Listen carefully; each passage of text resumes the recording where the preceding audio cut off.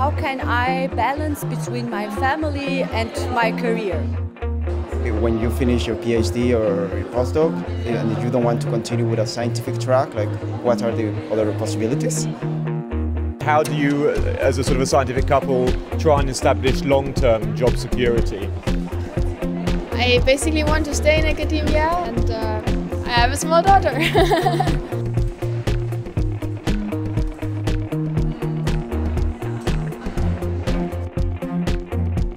So I'm very happy to have a whole day for thinking about what is life balance for everyone. I think life balance is so important because we get more and more a 24/7 society. And we see in the burnout a consequence which is not suitable and not good for the person and not for society. The challenge in science is that you could potentially always work. You have to fight a lot with bureaucracy, and this could be reduced. But it is not. It's getting worse and worse. There is a lack of support in childcare in some sense. One overarching challenge is probably the insecurity of future job prospects. We all have temporary contracts, and when you have a family, this is giving a lot of instability to me and my life. If we were doing things in the normal way, we'd now have a whole load more sessions for you to watch. But we decided to take a different approach. Open space is based on the concept of the wisdom of crowds. There's a lot of experience in the room. Maybe everyone's not experienced in every aspect of a problem, but everyone has some insights that they've developed from their own life. And the idea of open space is to bring that out. Do we want to have children? Do we want to have a house? It's a lot of maneuvering, but we are a team. I want to know if other people are more optimistic and how do they cope. We have a few colleagues that produce papers like one every week. Then maybe I sit at home 1 hour, and just because of the guilt that I feel. We are forcefully raising a competition which at the same time as we are sitting here thinking about our work-life balance is boycotting that. So how can we convey these wishes of us to, say, DFG or any other evaluation committee?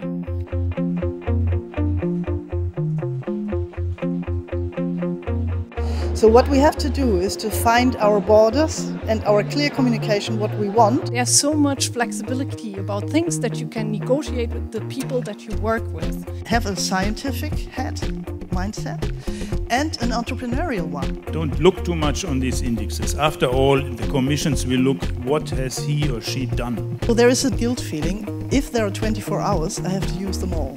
And I think it's more about productivity and results. No, I'm not opening my emails on a Thursday if I don't work on a Thursday.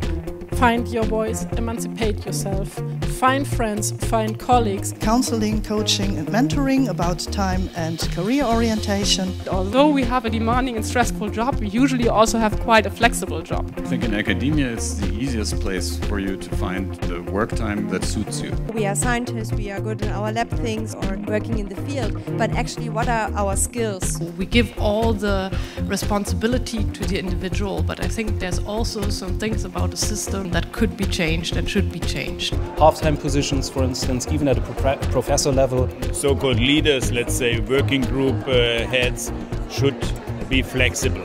They should welcome children. It's not just gender equality, but diversity. We are reviewing our DFG funding programs to combine family and research. Job sharing for couples, flexible contracts, and the right for home office. Why only to look on publications for scientists? Why not also to look on benefit for society? I mean, everybody faces situations where you feel, we had the term earlier, guilty maybe. And I guess when you come to these meetings, one of the important points is to speak to others, to exchange information and knowledge so that you feel, well, it's not just me. I want that everyone is free to find out what he or she really wants from life. And I think that is so diverse on every individual. Because some people have no goals, some people have 1,000 goals, some people have changing goals. That has to be normal and okay, because it is a variety and a richness and abundance for everyone, which is really the benefit for society.